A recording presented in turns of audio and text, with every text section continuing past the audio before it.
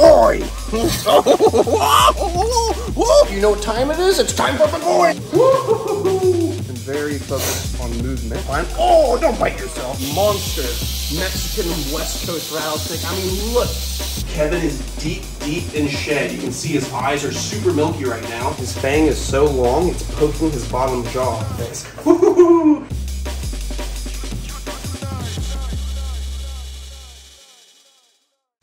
Timmy, Cameo, no, you can't come in the croc area. Back up. I don't care. I don't want to hear that sass. What's going on, beautiful people? I'm just gonna get some clear. Timmy, don't bite the camera guy. Anyways, beautiful people, I'm just having a good time raising the kids, taking care of all the babies. Timmy, stay out here. I told you, you can't be friends with Miss Toothy. Let's go clean some crocodiles. The tubs are a little bit, no, Timmy. The tubs are a little bit dirty. So we're gonna be cleaning out Ziggy and Anakin, Cuvier's dwarf Cayman. Just gotta rinse them out really quick. I already drained them out. Got Ziggy right here. Hopefully she doesn't go too crazy.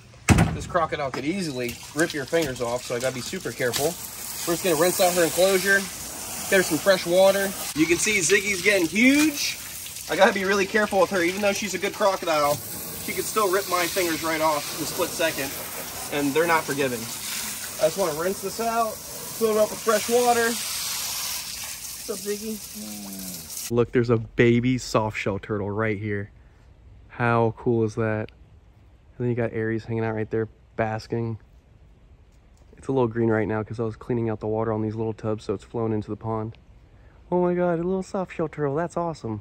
All right, got Ziggy's enclosure almost done. Just got to fill it up a little bit more, add another foot of water. And you can see Ziggy's looking good. She has become such a beast. I'm so proud of this crocodile. My first ever crocodile under my license. She's becoming a beautiful, mature woman. Get those weeds, camels, get those weeds. Thank you very much. Thank you very much. I appreciate your service. I appreciate it.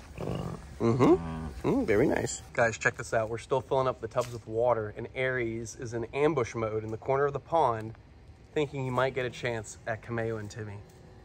That just shows you that no matter how much you work with crocodiles, they still have killer instinct. Aries! Sneaky boy! Hey, Miss Toothy. What are you doing, Miss Toothy? You dinosaur. Aries, you can't eat my camels. All right, nice and full water. Let's close this up. Get a lock on it, make sure it's nice and secure. And now we're gonna be dealing with Anakin, the saltwater crocodile, the biggest reptile on the planet. He's right here. Look at him. Woo, look at that. Big boy. Look at him. Woo-hoo-hoo. He's eating good. He's got a full belly of shrimp right now. Lately, I've been just going to the bait shops and buying 8 dozen, 10 dozen shrimp, feeding all the estuary and crocodile shrimp because that's what they eat naturally in the wild. It helps them grow, good calcium and protein. What are you doing, buddy? You getting cranky? Look at that beautiful crocodile. Huh? A little fast for you, huh? Yeah, my thumb was stuck in his mouth a couple weeks ago, but he's pretty chill.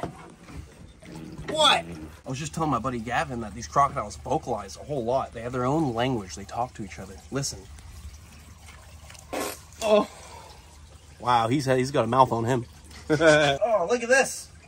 It's a spicy meatball shrimp sausage. Oh. Oh. Woo-hoo-hoo. Look at Anakin. He's becoming such a beast of a croc. You know, if he becomes a big chill crocodile, that's cool. I'll be able to ride him around and sit on the base of his tail when he's full grown. But even if he's a big cranky crocodile, I'm cool with that. Saltwater crocodiles are the most dangerous crocs out there, next to the Cuban crocs and Nile crocodiles, being one of the most responsible for human deaths throughout Southeast Asia and Northern Australia. Literally, these guys see anything as a food source. Even a big buffalo near the water's edge, they will take it down and rip it apart. Humans, sharks, other crocodiles, saltwater crocs are the ultimate predators. Look at him. He's becoming thick. That's a good-looking crocodile. I love Anakin. I love crocodiles. All right, I'm going to put him back. We're going to get this water filled up, and then we're going to see the Cuvier's dwarf female. She's over there. She needs to get a nice cleaning, too. All right, beautiful people. This is nice and clean, filled up with water. Just got to get Anakin nice and locked up. Put a nice secure lock on that thing, baby, because this is the world's biggest reptile. We got to make sure it's secure. We ain't playing no games. Acid contain. Acid contain, baby. Look at that. Ooh, I just ripped my pants. Right here, we have the female Cuvier's dwarf Cayman. She's going to be the future wife of that big male we just got shipped in. So all we're going to do is just spray off the edge just real quick. Make it nice and pretty in here. Get all that gunk out of here. Because she had a bunch of shrimp and rats and all kinds of good tasty stuff. And you can see the giant Amazon river turtle right here. He's getting huge. Look at this guy. Huge, giant Amazon river turtle. Only a couple years old. And he was the size of my palm when I first got him. Look at my hand now. Isn't that insane? They get so huge. I want more of these guys. So if you guys have them here in Florida, hit me up.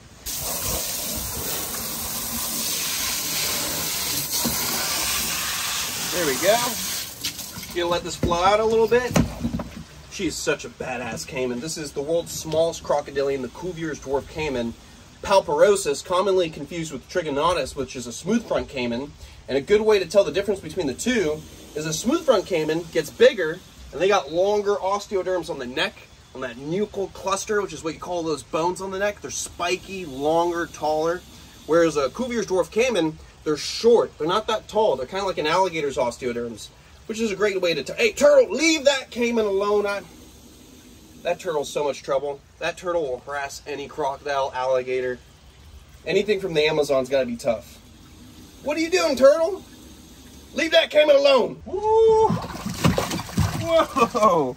Just want to give you guys a little update on Bridget, the broad snout caiman. She's looking super dark because she's living in a black tub and she's adapting to her environment. Crocodilians will change color to adapt to their area. So if they're in a dark area, their pigment turns dark. And if they're in a light area like white sand, they turn into a beige coloration. She's usually yellow with black spots, if you guys can remember, but right now she looks like she's black. Look at that. She's still a badass crocodilian. I mean, look at those short, broad jaws. Little surface area, lots of pressure for one bite. And I know because I've been bit. All right, relax. We're gonna put it right back in. Nice and easy. And let's see how Blue's doing, my smooth front. I haven't taken him out for you guys in a while. Look at this guy. This is one of my first ever caiman next to Bridget. This is Blue, even though he's not too blue. He's a smooth front caiman. This is trigonotus. So this is the Schneider's caiman, smooth front caiman, or also known as Balusuchus trigonotus, which is the heavily armored crocodilian, the most heavily armored crocodilian, making their skin not valuable at all for poachers. And you can see on the, see those really tall osteoderms? That's what I was talking about earlier. That's what makes them so different from the Cuvier's dwarf caiman. They're so much more heavily armored. They're gnarly little crocodilians. And these guys can get about 6 feet, whereas the Cuvier's dwarf only gets about 5 feet long. Oh, look, he's cranky. How cool is that? Been raising this guy since he was about 5 inches long, a little hatchling. That's a dinosaur. How cool is that? Ooh, nocturnal species. They don't like to be out during the day. Oi, relax, relax. Not fun to get bit by. I've been bit by this one before. Relax, nice and easy. Ooh, you're really cranky today. All right, so the water is just about full. We're gonna put her platform back, excuse me. There you go. Now she has her little den to hide, her little basking spot. She's not too happy with me. Let's close this up, get it nice and secure. We're gonna go see how Bagoy's doing. The Salty's talking again. Oh my goodness. Do you know what time it is? It's time for Bagoy! Woo-hoo-hoo-hoo! Bagoy, my sweet Eurasian eagle owl child, ripping apart the baby chicks like they ain't even a thing. Oh, how you doing, Bagoy? Ooh, happy horse noises. You can see Bagoy's got a nice clean looking beak. We just coped him. Coping is when you manicure the beak and you take care of the claws, because sometimes in captivity there's not enough rough surfaces for them to naturally file down their beaks. So now he's got a nice clean looking beak. Can I touch your beak? Oh, you got a nice beak. Tastes like dead chicken. Wow. You want the rest of this? There you go, my sweet child. Have a nice little meal right there. Who needs a security system when you have owls with talons poised, ready to go? Fly away, my child, fly away. Claw out anyone's eyes who aren't supposed to be here. Ooh, all right. We're gonna be cleaning some snakes. Fed not too long ago, so the diamondback rattlesnakes have pooped. Colette snake has pooped. Death adder, Mexican West Coast. So we're gonna start with eastern diamondbacks. These are the little babies I've been raising for years, since I got my permits. Ooh, what's going on, baby? This is my male, beautiful eastern diamondback rattlesnake, looking sexy. Local snake here to Florida. These guys can roughly get about 6 to 8 feet long, being the record, being the biggest rattlesnakes on the planet. Look at that. 2 beautiful eastern diamondback rattlesnakes. What are you doing? Come here. Woo-hoo-hoo. look at that. Been raising these guys since they're tiny little worms. They're not too bad. Pretty good snakes. Just gonna close that up and clean up the spiciest of meatballs. My doctor said to say them calmly this time, so I don't have palpitations. I can do that, it's not the big deal, come on. Ah, see? Look, it's a spicy meatball, no reason to scream.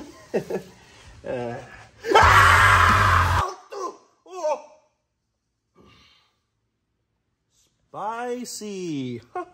Get a little bit more. There we go. Nice and calm. Oh, oh yeah.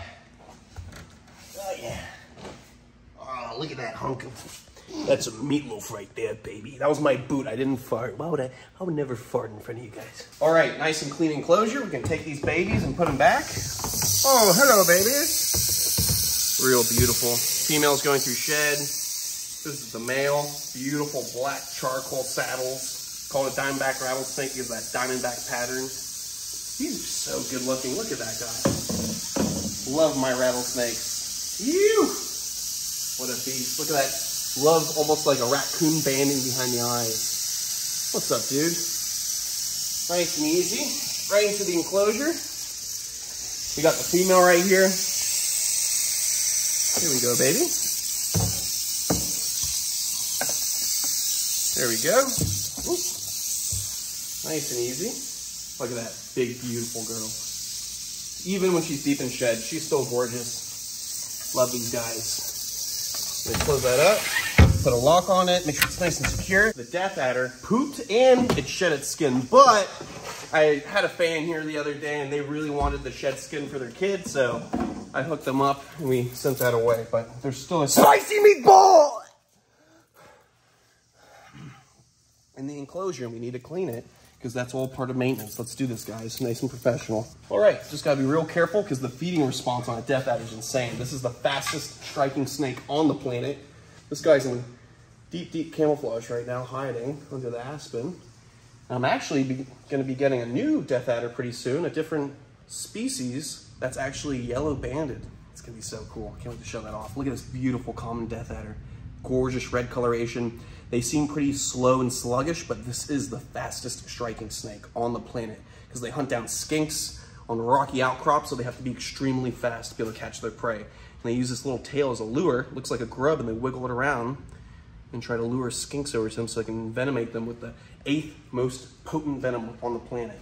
How crazy. Put them right into there. Let's take care of this fecal matter. We're gonna clean it. And that's it. Nothing crazy, no screaming. We're professional. We're very professional here. There we go. Just gonna take out the water dish. Super simple, super professional. We're good. Well, look at this fecal matter. Oh, you can say it's a little hot, it's a little spicy, whatever you want. It's just poop. We're calm. No reason to scream. No reason to scream at all. No reason to scream. No reason to scream. All right, let's get this little death adder out. There we go. Look at that beautiful snake. Very placid animal once it's out of the enclosure, but the feeding response is what makes them so dangerous. If you get bit by a snake during a feeding response, it thinks it's getting food, so it's gonna give you a deadly dose of venom. Look at that cute little face. How can you not love death adders? Little slug, little caterpillar. Nice and easy, Paul. Right into the enclosure.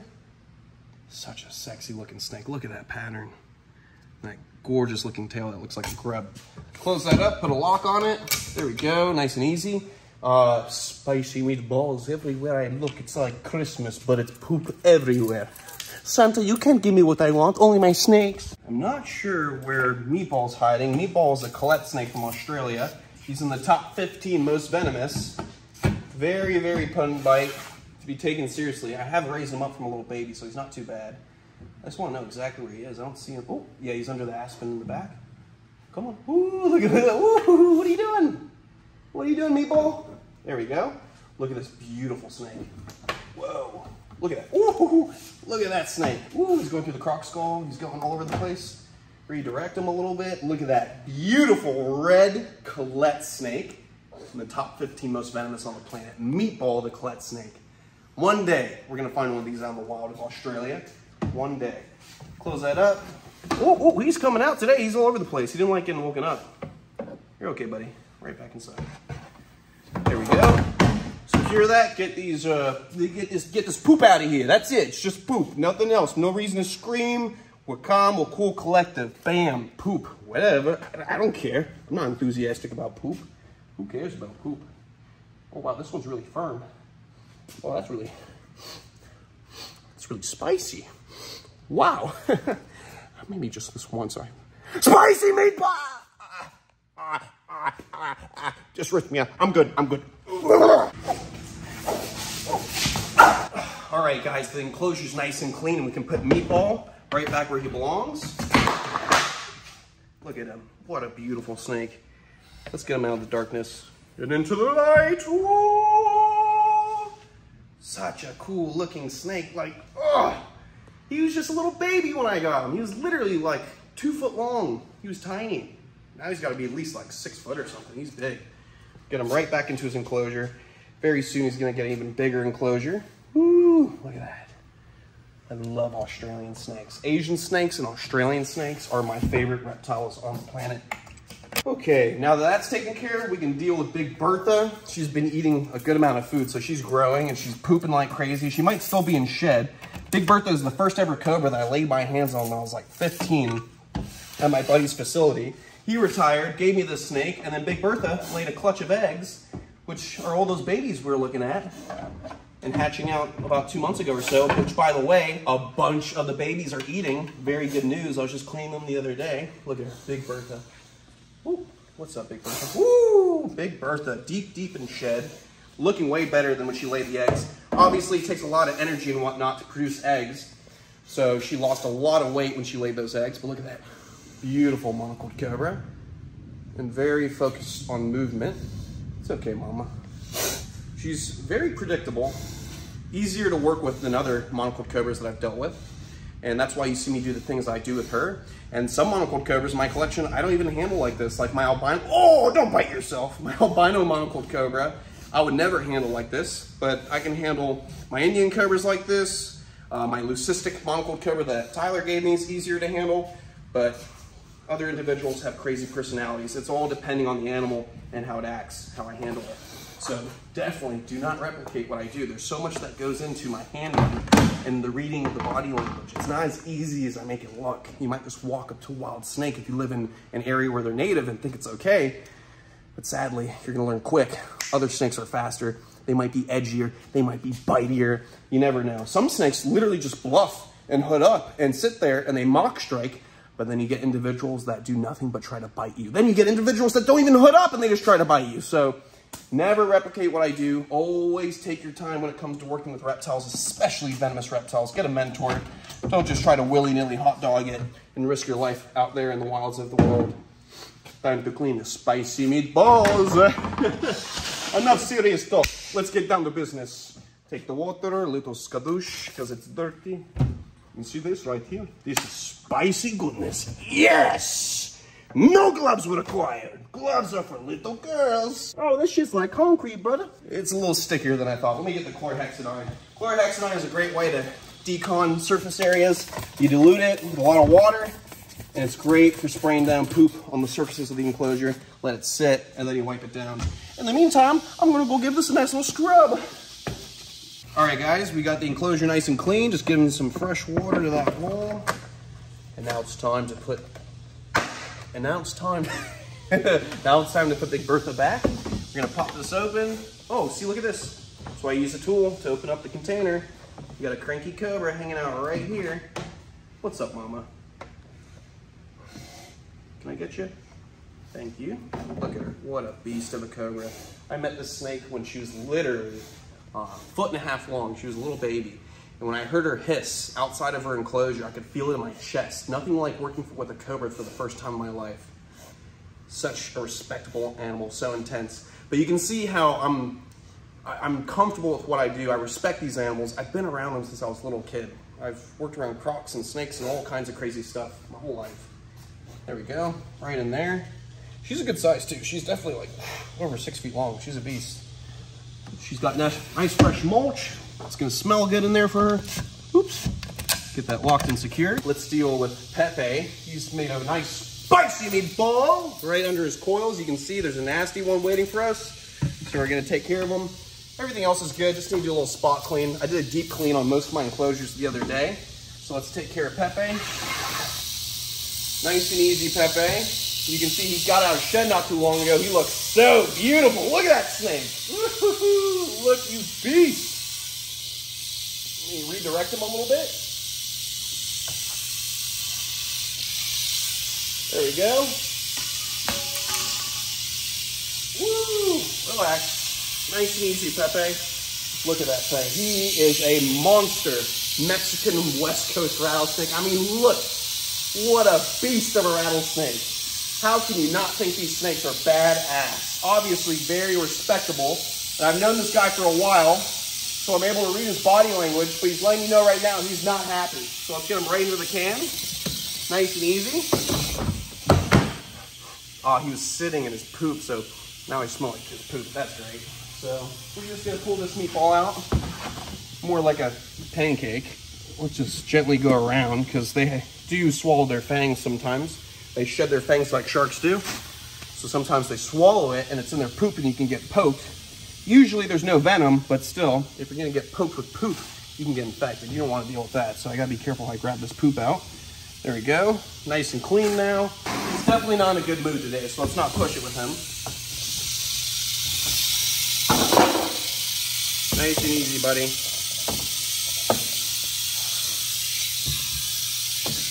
Woo-hoo-hoo. Look at that snake. What a beast of a rattlesnake.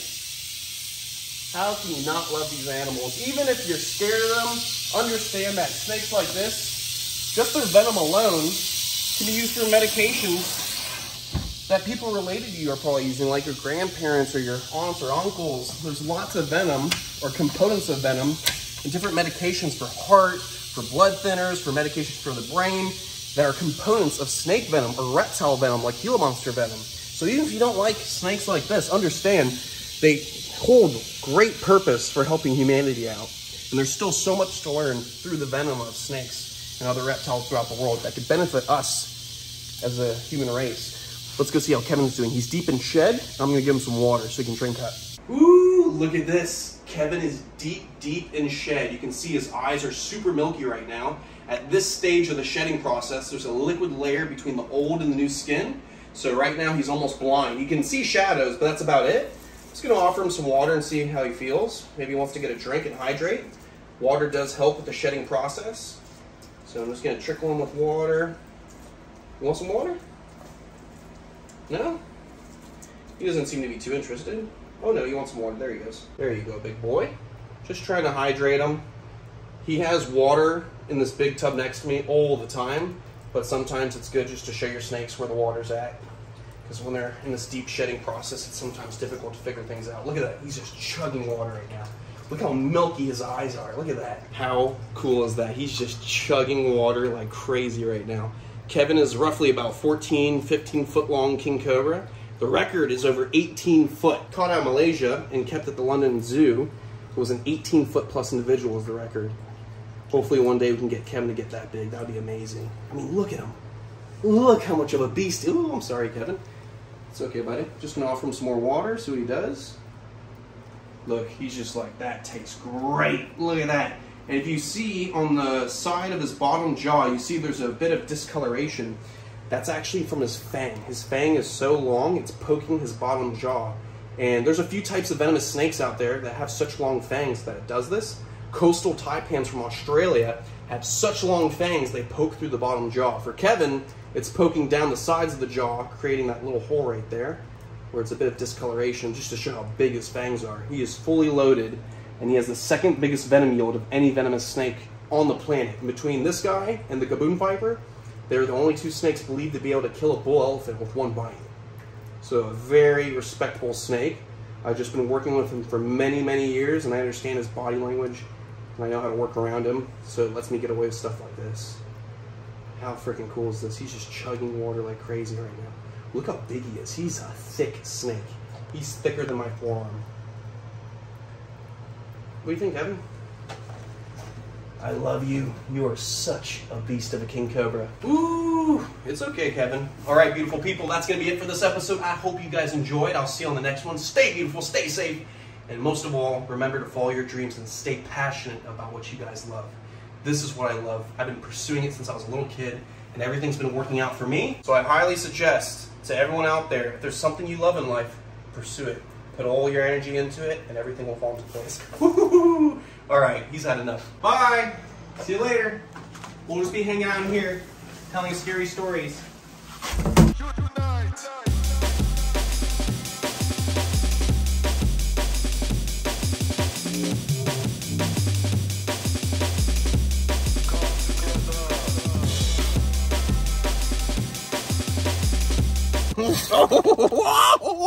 Whoa!